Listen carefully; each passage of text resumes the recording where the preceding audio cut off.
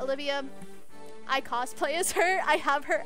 I kind of had to make her outfit because I bought an outfit and it was shit. But I crafted, like, I grabbed materials and I bought some other stuff and I sort of handcrafted it to be more Olivia-like, and it looks so much better now.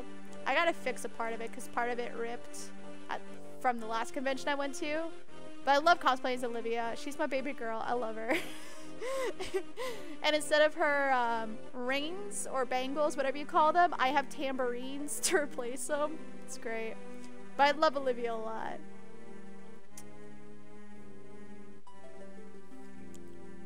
Oh, so you switch her to another unit to get stats and stuff, and then switch her back to Dancer. That's how I think you would do it, because you don't want to lose the singing ability. Of course, my boyfriend's like, nah, she too OP. You need her just in the staff class. I'm blanking on class names right now. But yeah. But me, I'm like, I want the singing ability. I need that. What do you mean? But it just depends on how people play.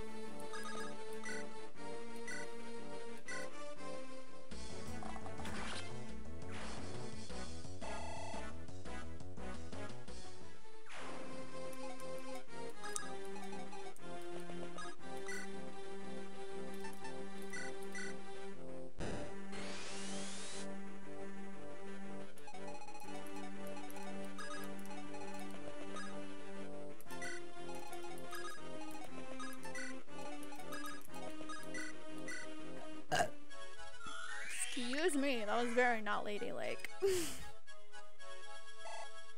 I'm a little lady. Oh, I need to play Little Misfortune again. Every time I say lady, I'm like, little lady.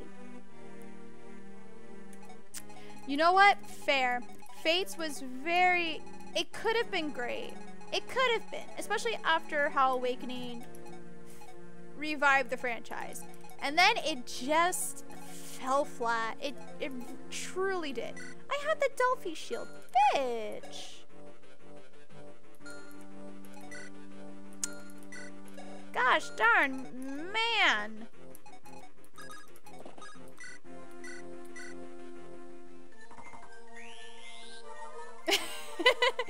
Performed by a lady, therefore ladylike. I like that. Thank you. No, but like, they tried too hard. They tried too hard to replicate the beauty that was Awakening without fully understanding why Awakening did as well as it did, and therefore just fell short. And that's what's upsetting, because I think, because Fates in some cases did try to do new things.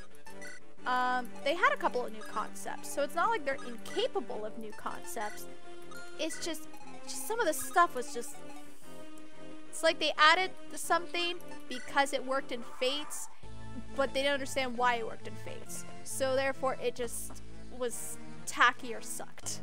And it's so disappointing. Because I don't mind Fates. I like the characters. Corrin's a little protagonists go. Not the worst, but definitely not great. But I was okay with Corrin. And then just the children thing, the deep realms, whatever. Total bullshit. We didn't need the deep realms. The children are cute and everything. The deep realms was just such bullshit. One of the worst things they tried to replicate from Awakening that did not work. Just yikes, man. Just yikes. I have not been saving. I don't want to lose anyone or repeat anything. Thank you. Not gonna go well, but let's go. Oh, hit 2.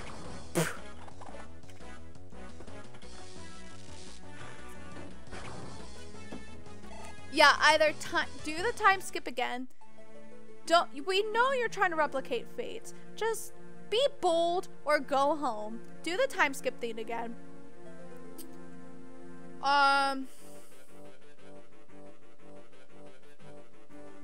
Oh, no, no. Yeah, okay. What you're saying, that's actually what I would have preferred in Fates, was if they did like a few years later, oh no, the war wasn't quite resolved, so now the kids have to deal with it, or something new, or whatever. Like, yeah, like the genealogy style.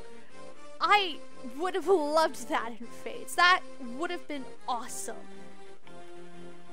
And they didn't. And they didn't. Otherwise, I would have been okay if they did the Awakening thing where it was like alternate timeline kind of thing, like came back in time. Like, I wouldn't have minded that as much if they did it again. Would have been like repetitive, but sure would have made a whole lot more sense than the Deep Realms bullshit.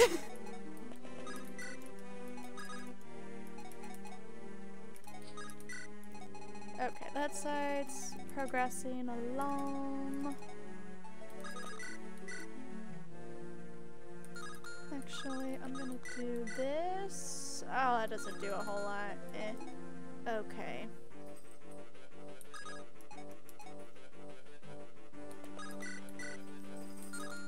Okay, hold on.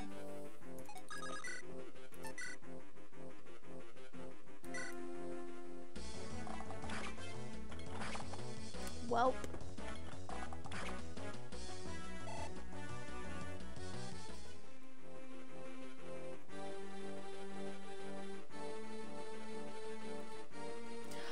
Yeah, oh my word, that would be amazing! Cause I know with the original Game Boys, if you played 7 and then played 6 on the same system, the stats of the kid units were affected by the stats of the 7 units. But obviously I can't replicate that here because it's an emulator and I don't think there's a way to like connect those things.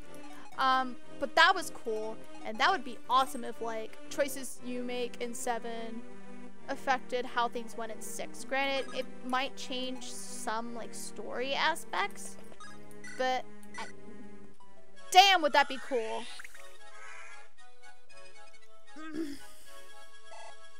I know you can't really connect the two games just because there's so many chapters on both sides.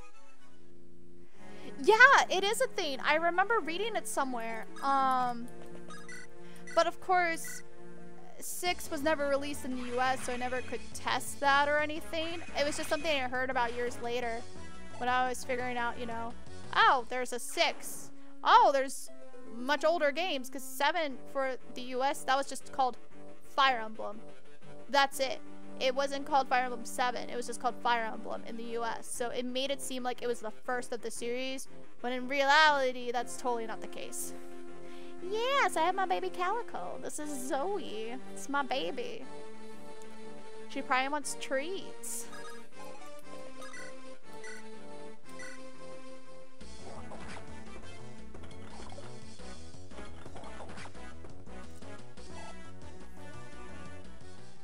Are you hungry? Even though you had dinner and probably a snack at this point?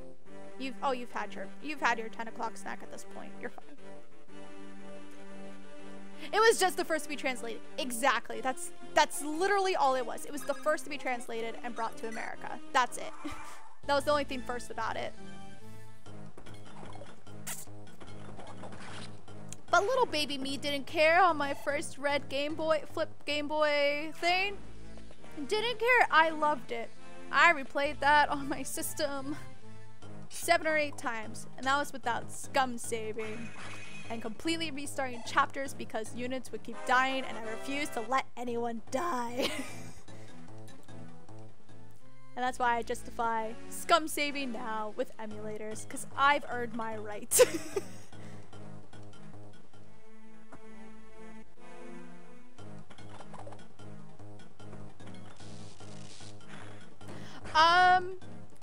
Partially true. It's very rare for a Calico to be born male. It's a lot more common for them to be females, but male Calicos are super rare to be born. That's why if you do have a male Calico, it's considered very good luck, especially in Japan. That's why you might see those like Calico statues and stuff like that. It's because it's a symbol of good luck because of, you know, how rare they are. Exactly! Exactly. I had never understood people were like, oh, you died? Okay, bye. I'm like, no. Granted, even if a character pissed me off, I'd be like, I fucking hate you for refusing to let you die. Because then it feels like I failed, and I don't appreciate that.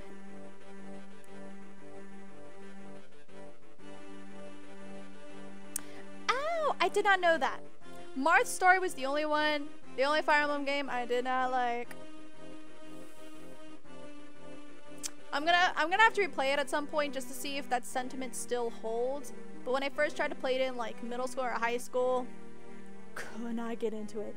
Did not like it. I never finished it, never got far, and I was just like, I hate this game. Oh, could not do it. Could not do it. Anyway, are we dying? Are we good? We good? Good? We good? Oops. Whoops. Oh, she's almost out of magic.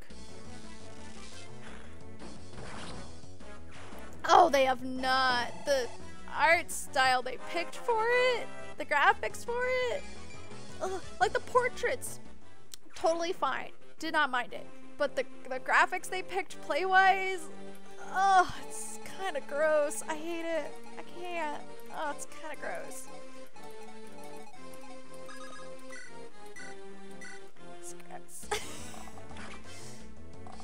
And I know that sounds shallow. I am totally aware it is. I just... It's not my cup of tea. Oh, she's almost out of magic too. Fuck, I did not stock up well.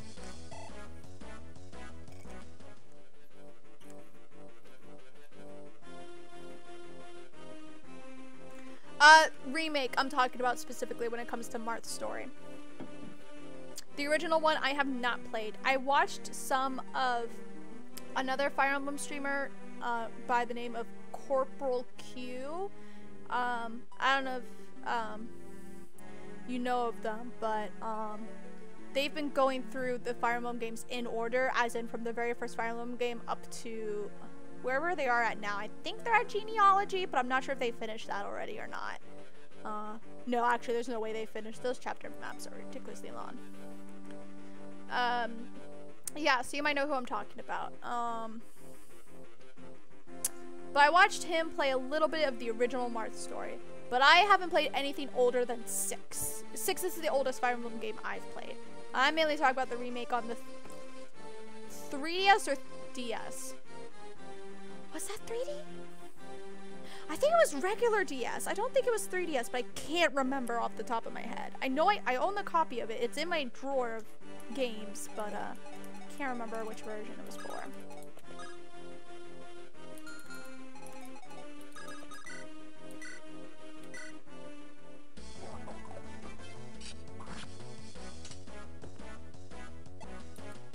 I think for certain maps, it'd be really cool. Or certain chapters, I should say. I don't think we should have all of it. Because for the entire game to be that, I think it'd be a little much. But for certain chapters to be, like, longer than others, that'd be great. It'd be so fun. Especially for, like the boss ones or, like, the big war scale kind of feeling. That'd be great.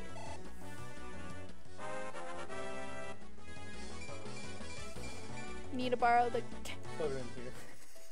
What? I'm not putting her... Put her in here. No! Buddy. See, she's sitting there. It's way too small. Try it anyways. We'll make it work. She's fat and you're gonna suffocate. Try it anyways.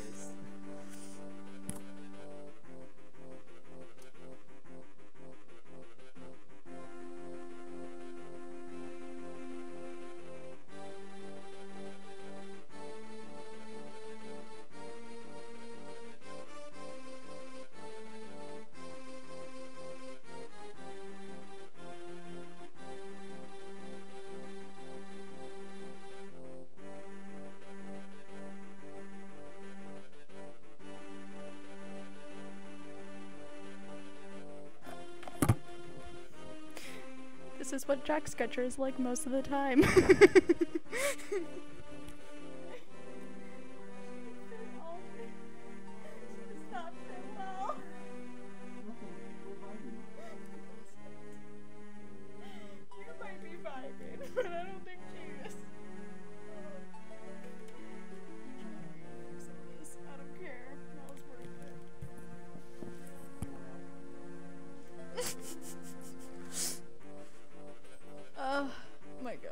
sorry for that unwanted break, but that was just too funny. I had to show that off. Plus he was like, put her in my sweater. Put her in there. She's not gonna fit. She's too fat. I don't care. Put her in. We're gonna vibe.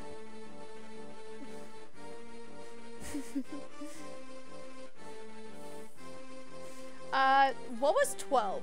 Was 12 the, like, was it a direct sequel to the Marth one? Or was that something different?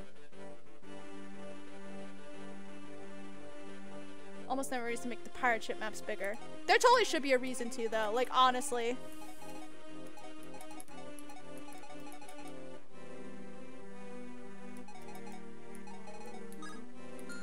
Fuck.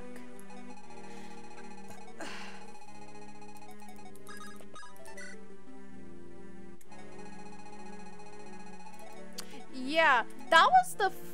Okay, if I'm not mistaken, the Marth sequel was the first time we had a tactician character, no? Or at least it was the first one where you had a customizable tactician character, I think. I could be wrong, but I swear I remember seeing that somewhere. Oh, that's what I wanted.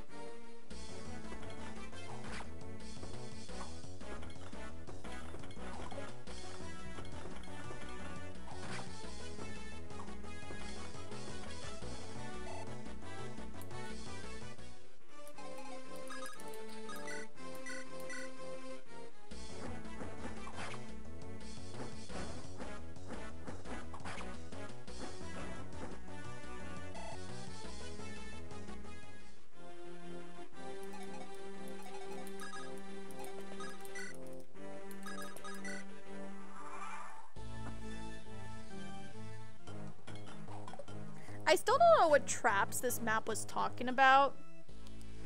Like, I haven't stumbled across any yet.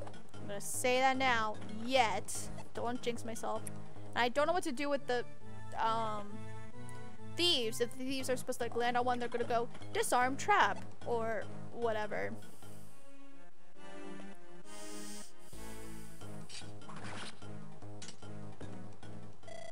Well. That's why we don't use Marth for anything. Yeah, honestly. I have Roy be useful for one thing, and then it's like death. It's like, alright then. Oh, I didn't realize he was being attacked by the archer. That's probably didn't help my case.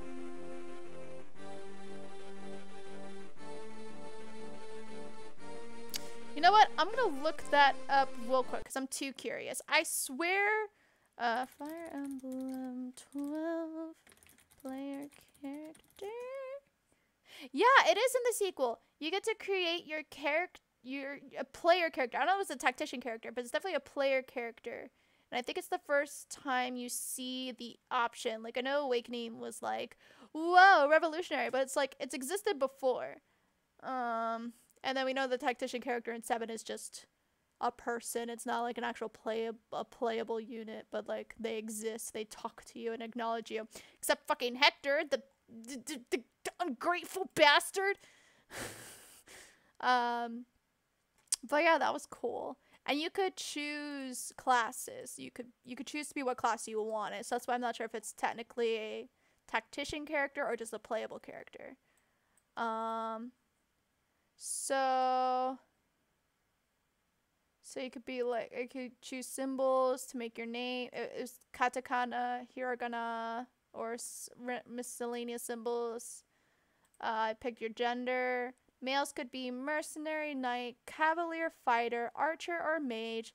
Females could choose to be Myrmidon, Pegasus Knight, cavalier, archer, or mage.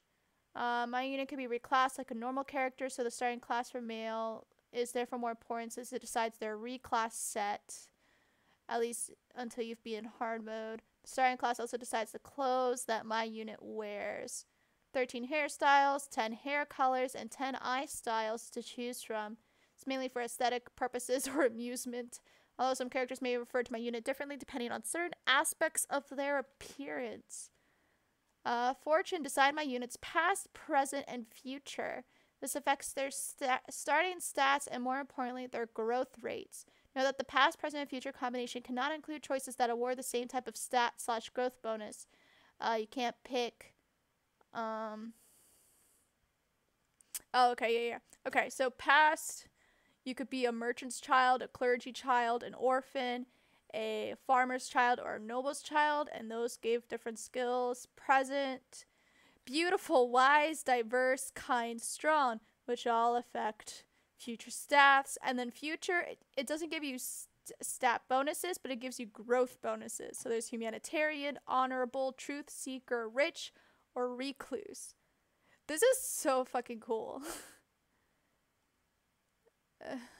And then you get like stats obviously based on what kind of class you pick, but then the bonuses are like based on how you pick.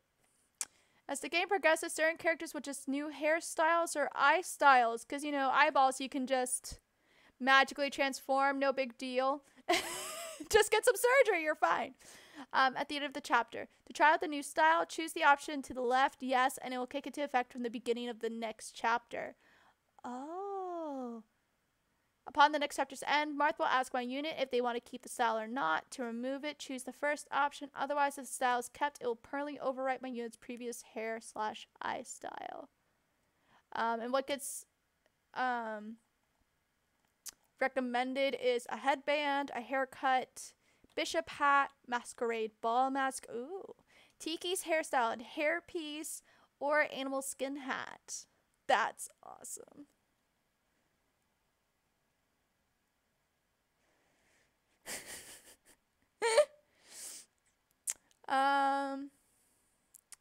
The magic of mascara. Exactly. Listen. If the church finds out girls can shapeshift, we're over. It can't be found out. Males either.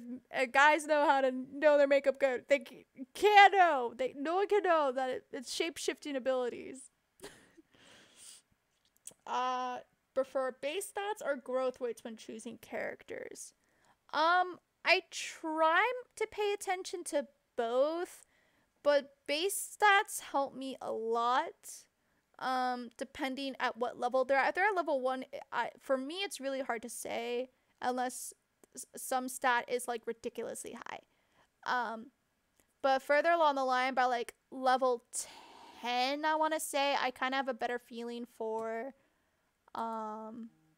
what a unit's gonna be like further down the road. But growth rates, most of the time I don't know what the growth rates typically are. I'd have to like Google it and like research like what growth rates typically are for characters. But most of the time I just kind of look at how the base stats are going up, and then kind of make a choice from there, or just basically how they're performing for me. But as far as just picking a character goes from the get-go, I just kind of do my best guess and go from there.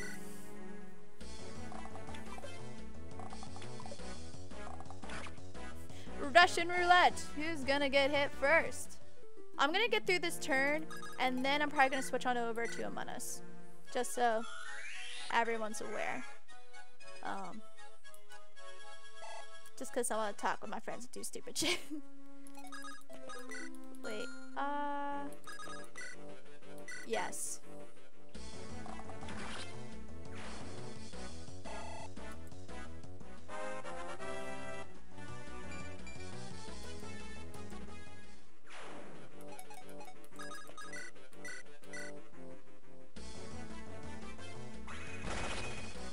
It was a crit! It was so subtle, but it was a crit animation at 1%!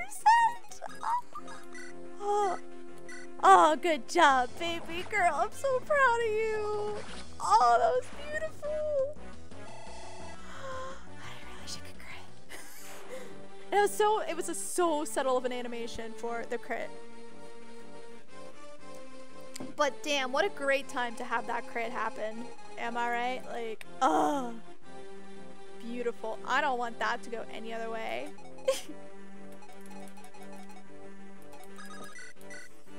Oh, right, I have to redo this. We...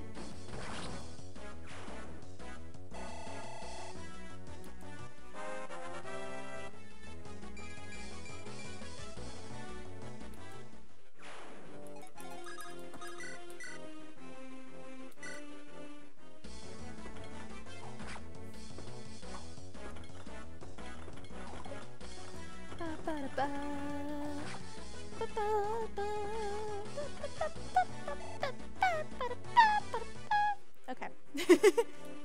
Okay, real quick minute. Okay, let's just... I pray you don't die or anything, please.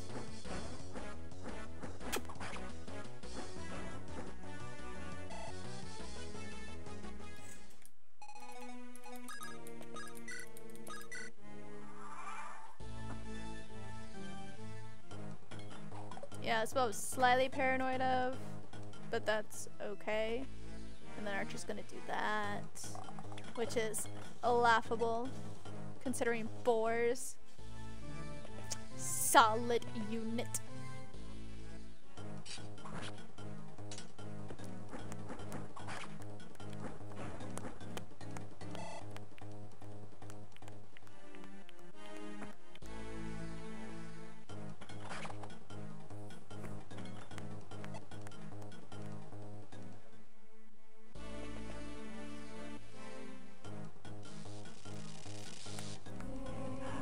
Oh shit, Fenrir.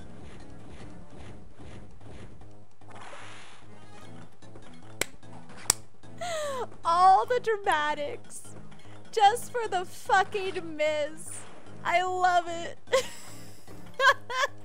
I was so dramatic and my heart stopped like, no, boys. And then it just missed. Oh, please do the same thing again. Oh, please. Oh, please. I want to see this fail.